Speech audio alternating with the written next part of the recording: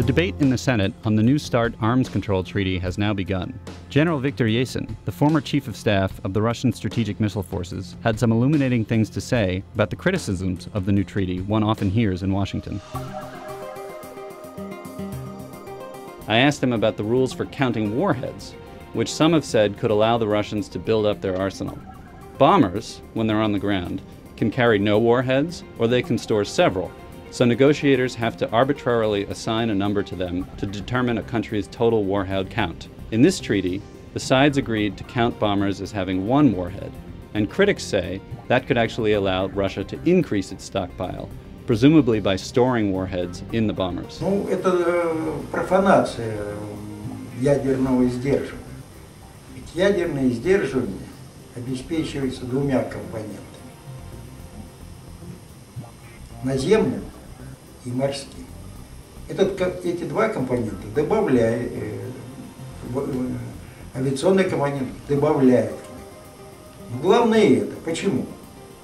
Потому что в первом ракетно-ядерном ударе могут участвовать только наземные МБР и морские БРПЛ.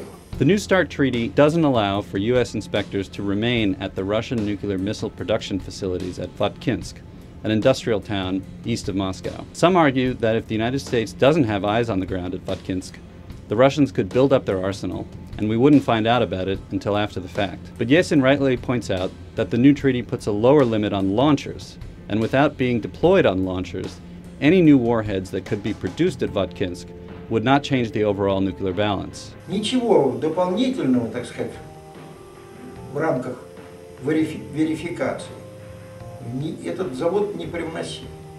Ведь в конце концов, опять же, вернусь к ядерному планированию, нанесению удара, в ударе участвуют только развернутые ракетные комплексы. И сколько бы у меня в запасе не было ракет, если у меня количество пусковых установок ограничено, я никогда этот запас не использую. Some senators have expressed concern about Moscow's unilateral statement that it reserves the right to withdraw from the treaty if the U.S. missile defense program threatens Russia's nuclear deterrent. They argue that this is a calculated move to prevent the Obama administration from following through on its missile defense plans. We're saying it's not legally binding, although the Russians say it is legally binding. Does that bother you? No, sir. It bothers me. But General Yesin did not see it in quite those terms. Правительство каждой страны заинтересовано в том, чтобы поддерживать в государстве стабильность. Вот как компромисс вот на те опасения, которые есть в определенной части населения, было сделано это заявление. General Yesin was referring to hawks in the Russian military and political establishment who tend to be deeply concerned about the possibility that a future U.S. missile defense system would limit Russia's first strike capacity. The Kremlin made that statement as a signal to that group that their concerns will be taken into account. According to the general, it was a nod to a domestic political constituency rather than a warning to the United States. We also talked about what might happen if the Senate doesn't ratify the treaty. Если договор не вступит в силу, это подорвет не только внутри страны позиции Обамы, ну и, конечно же, негативно скажется на российско-американских отношениях.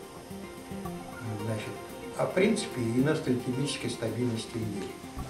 Ведь это не секрет, что более 90% ядерных арсеналов находится у Соединенных Штатов и России от всего общего количества в мире. И очень важно, чтобы эти страны подтвердили свою приверженность делу ядерного разоружения и двигались в этом направлении.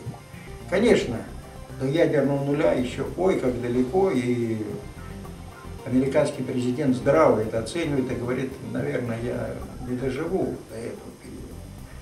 Но если не заниматься этой проблемой, то есть сказать, что это очень далекая проблема, отложить все в сторону, то тогда, как сегодня правильно говорили, ядерное оружие займется нами, если мы не будем им заниматься.